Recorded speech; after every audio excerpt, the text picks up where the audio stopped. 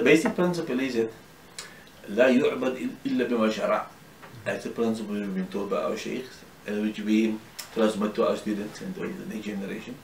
That we only make ibadah to Allah with what is مشروع. لا يعبد.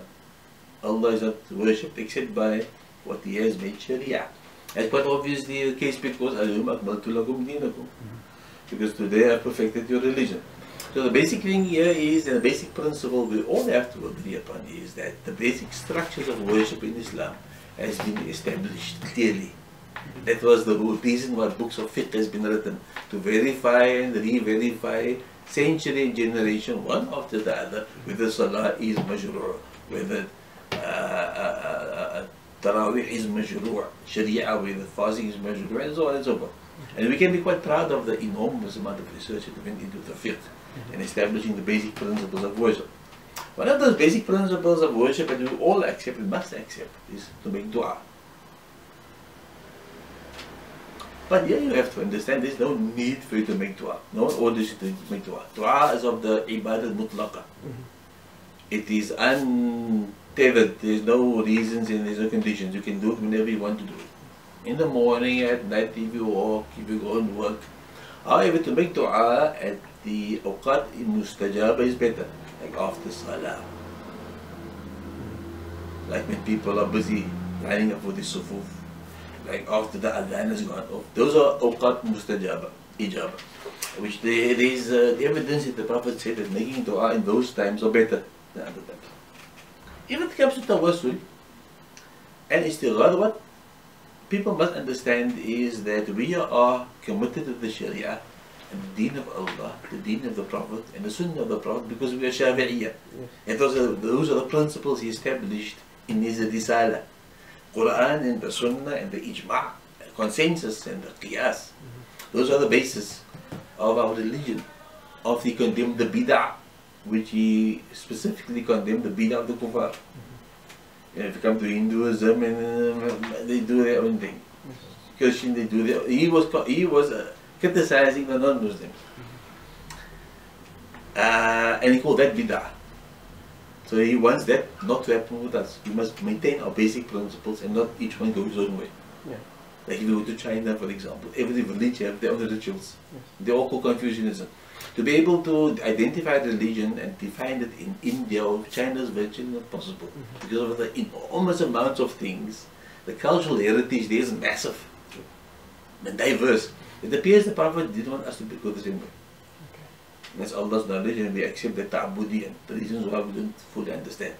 But the path of the Prophet had to be established, it was done, it was sunnah, it was clearly written out there, re-established and established and verified and re-verified, clear, we can't go beyond that. That is the basic principle of Islam.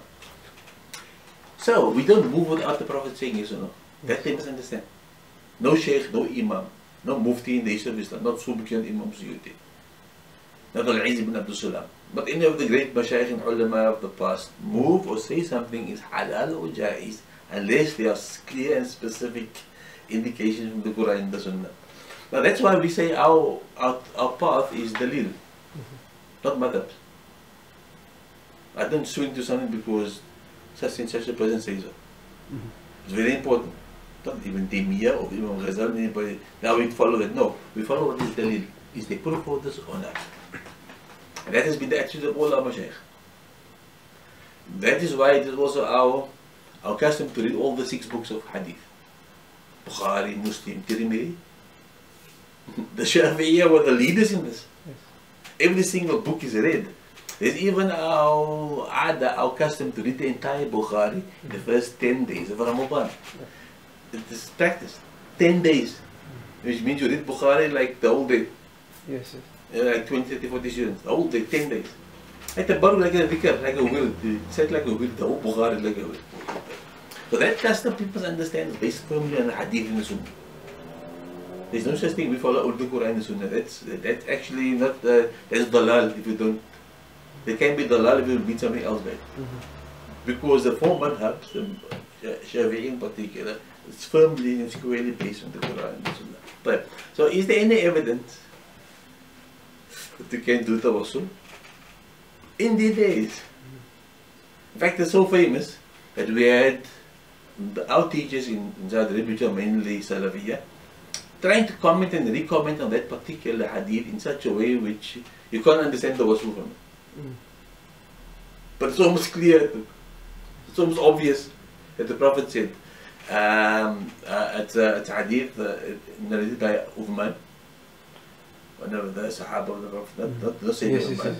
And he said he had a need by the third Khalifa of Islam, Sayyid Umar. He sat outside by the door, he was blind, and he felt that he was being excluded and marginalized. The Khalifa wouldn't come out. No one comes and talks to him. There's no secretary general or whatever who talks to him. And he sat there for hours and hours and hours. And somebody came along and said, why didn't you make the following dua? How did the Prophet teach someone? Make 2 rakats sunnah and ask, oh Allah, I ask you bihaqqi Muhammad. I ask you through the right of Muhammad that he has over me, in the sense that I have to follow him. Not the Prophet himself, but by the haqq of the Prophet. That's also something they need to understand. Tawassul is not by the person himself. Tawassul is really by the maqam of the person. And he said he made the dua. The dua is in Tirmidhi, by the way. Sahih Tirmidhi.